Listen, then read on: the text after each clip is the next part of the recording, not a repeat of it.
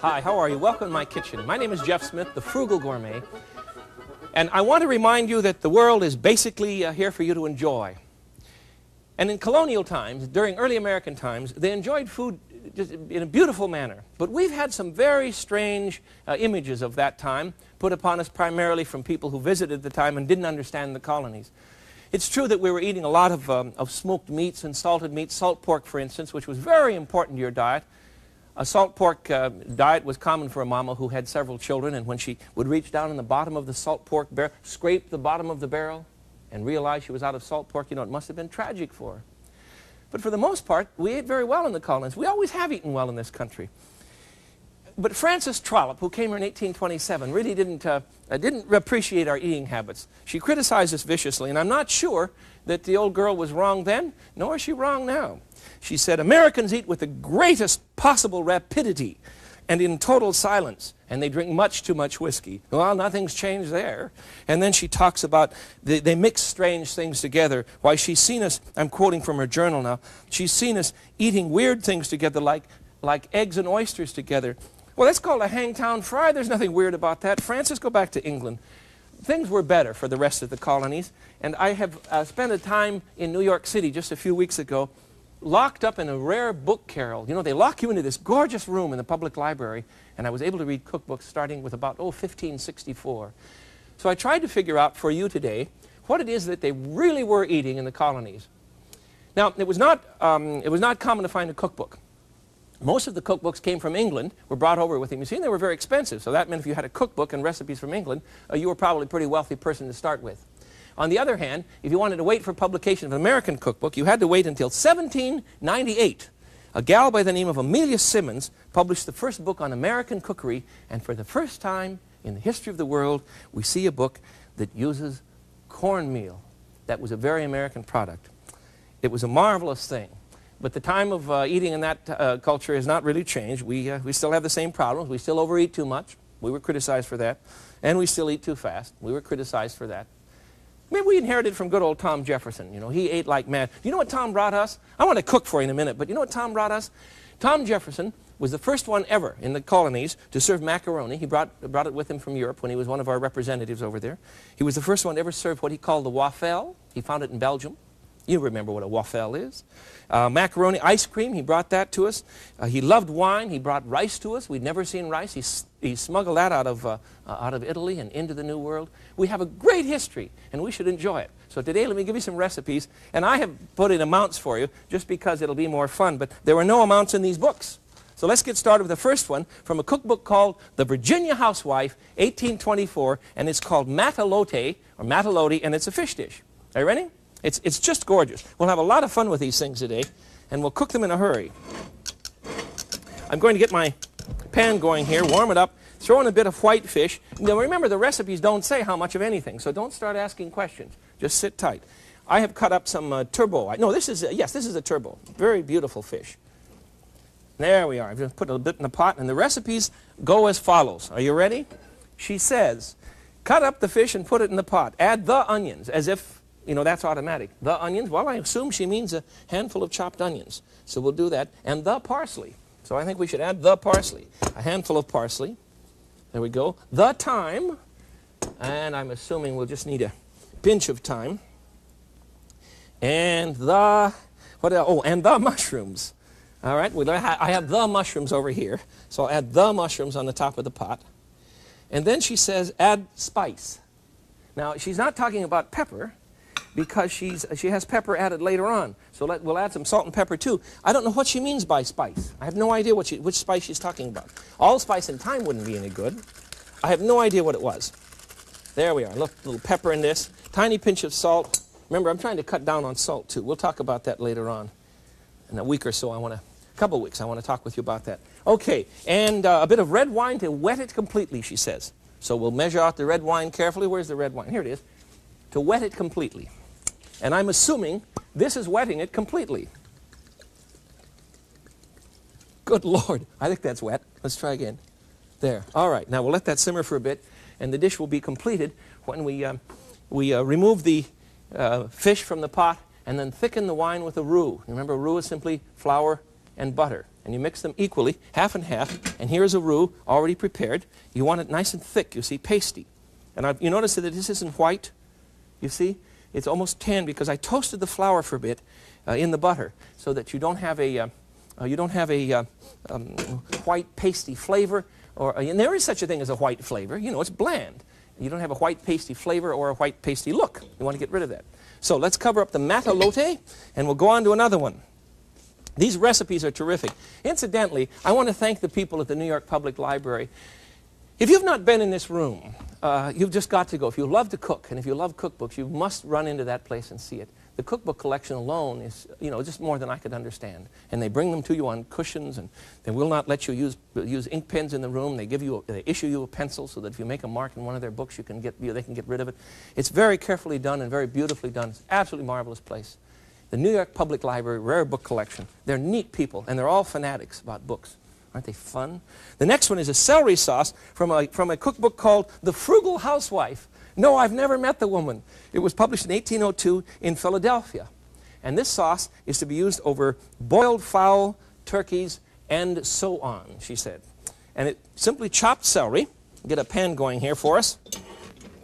Simply chopped celery that you cook in a bit of water until it's barely tender. There we go. Let me get some water here for us. And we'll, I don't want much, you know, half a cup of water in the bottom of a pan on a hot burner, and we'll put in a good bit of celery. I've diced this, you see. This will take just a moment to cook down. There we are. I have lots of things to confuse you with today, so we'll have a good time. That'll take just a moment to go. And we're going to thicken that with the roux as well. But we're going to add, and this will tell us something more about the history of the time. 1802, you see, was just, how many years after the signing of the Declaration, when we told England we weren't going to put up with them anymore? I think it's just about 1776, whatever it is. 26 years. And the book itself is really interesting, The Frugal Housewife. She talks about using mace and nutmeg a great deal. Maybe that was the spice that the Virginia housewife was talking about. I don't know. I couldn't figure it out. I'm going to eliminate that spice. Maybe it was just an additional kind of pepper. I'm going to eliminate that from the matalote. But we will add some mace and some nutmeg to our sauce, for our celery sauce for fowl. So let's put some in right now. I have some, where did my nutmeg grater go? Must be over on this side. Here it is. I'm using a marvelous gimmick that's brought in from France. Oh, companies like Rowoco, places like that would bring them in. And it simply shaves a little nutmeg out of the, look at that. See how it just flakes in? Freshly shaved nutmeg. It's a lovely flavor. And then we're going to use some mace. And mace is the outside of the nutmeg. Did you know that? That mace and nutmeg are very much related. Just a pinch. We don't want this to be too heavy, you see. There we are. And then she calls for some salt and pepper. And we can do that in a hurry. I have a little pinch right here. Pinch of salt. You notice I never use a salt shaker? I don't want to be shaking salt because I can't control what I'm doing. I can't control the measurement. I can if I put it in my finger and I can see it. Okay. There we go. That should do us. Let's let that simmer. I'll give you the rest of the recipe right now. Again, we thicken it with the roux. She says that then add the roux after this is tender. After the celery is tender, she says add the roux, thicken it with the roux, and then boil it up and pour it in the dish. Boil it up indeed, my dear. Here's another one of her recipes that I think is just a kick. It's a recipe for roasting a pig. Again, and I'm quoting directly from the book. Notice these are all notes I have because I'm not about to take those books out of the library. You don't check out books printed in 1564. You're allowed to look at them, and it's a neat place. Anyhow, this one from 1802. To roast a pig. Are you ready? Write this all down now. Ready? It's complicated. To roast a pig. Spit your pig and lay it down to a clean fire, kept good at both ends, period, end of recipe, next page. Now, with that kind of clear insight, you and I could become great cooks, right? I love it. Let's do another one. This one is from England, 1685. It was one of those books that they brought with them when they came to the New World, and it's a recipe for pickled oysters. And it's simply superb, and it's very, very easy. So here we go. We're going to put in a saucepan, let me just do this in front of you here. We're going to put in a saucepan about a cup of oysters, if I can find them. Here we are, with their sauce or juice. There we go. My friends came in this morning early and shucked these for us. Otherwise, shucking oysters is murder. And here again, mace appears. Now, this is in 1658 from England. But mace was common with oysters, if you can imagine it. And mace smells something like a cross between nutmeg and kind of an oily nutmeg, and perhaps a cinnamon. It's a little bit sweeter than regular nutmeg. So just a tiny bit of mace and some whole black peppers into our pan here. What's boiling over already? Oh, and matalote is almost done. Good. Excuse me while we turn this down. I love my gas range. I have a gas restaurant range here in my kitchen. You can pick one up too. This is a series of 2-unit burners, you see, and you can pick up as many of these as you want and just run them along your kitchen. They're perfectly safe. They're marvelous, and boy, when you want heat, you've got it, and that's what I want. Heat, heat, heat.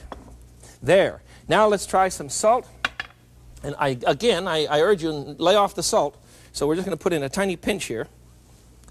And some wine vinegar to cook these in. Now, I'm assuming that red wine vinegar would be a little much, but it doesn't give you any explanation. I'll give you the whole recipe from the book. It says 1658, I'm sorry. The Complete Cook from England.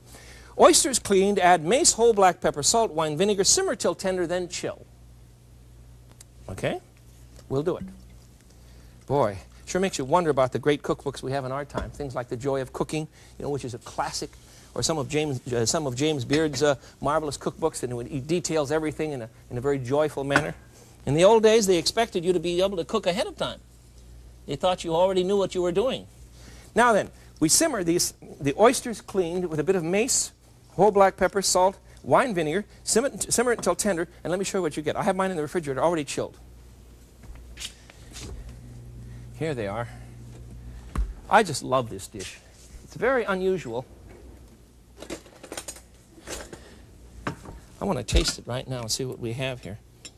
Just one will do, huh? There we go. It's lovely. It's just lovely. It looks a little unattractive there. Let's put some parsley to one side. Why would they do such a thing? Why would they put mace and vinegar in lovely fresh oysters? Well, because they couldn't keep them, that's why. They were trying to pickle them so that they could preserve them. It says then, after you make this dish, you're supposed to keep it in copper barrels, and it will keep up to 6 days. In a copper barrel? Can you imagine how that must taste when you finally eat it? It must be awful. The vinegar would react with the copper. It'd be terrible. Well, let's go on to another one. I think it's time to take our fish off. It is. Let's see. I don't want to overcook that, you see. So let's get a pan here and get it off the stove. And we'll thicken it with the roux, remember? Well, the fish is done fine. It's just done beautifully. Look at how it's all red with wine, you see? Isn't that great? Now I want to get these chunks of fish out of here right away so that I can thicken this with the roux. We'll keep it boiling. And then we'll have a matalote, which was common in Europe. And evidently, this